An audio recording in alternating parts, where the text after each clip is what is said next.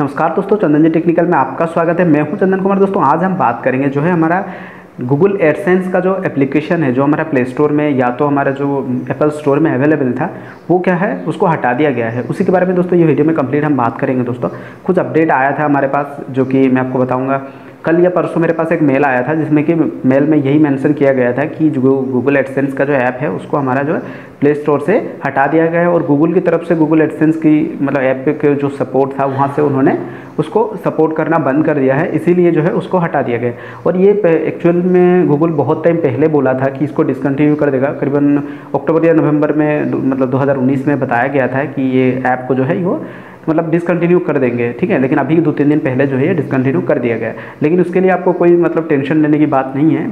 अभी आपके पास वो इंस्टॉल है, अभी आपके फ़ोन पे है या टैबलेट में, ठीक है। आप उसको इंस्टॉल करके रखे हैं, तो आपको क्या है उसको यूज़ करने के लिए कुछ टाइम तक मिलेगा।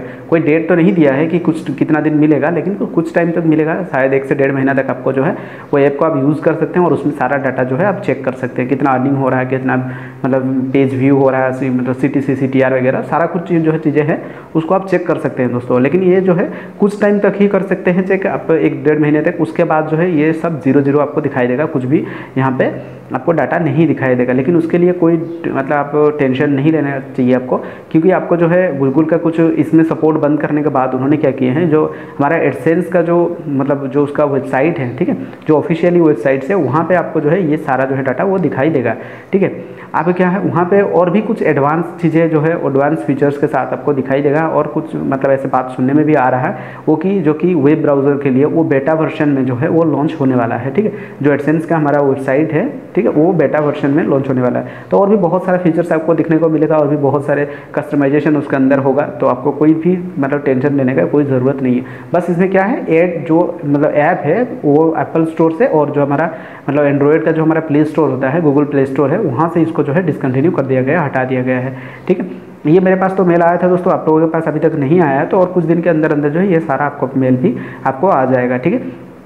आप दोस्तों ये आप देखिएगा क्या होगा, आप गूगल में जाके गूगल प्ले स्टोर में आप सर्च करेंगे जो है गूगल एडसेंस का, तो वहाँ पे गूगल एड्स का जो आप लोग को एप्लीकेशन दिखाई देगा। लेकिन वो गूगल एड्स का जो एप्लीकेशन है दोस्तों वो गूगल एडवर्ड का है, ठीक है। और गूगल एडवर्ड में ये सारा चीज़ तो आप चेक नहीं कर पाएंगे, ठीक है, क्योंकि वो कि गूगल एडवर्ड वो अलग ही चीज़ें होती है। जो गूगल एडसेंस और गूगल एडवर्ड ये अलग ही चीज़ें होते हैं, ठीक है।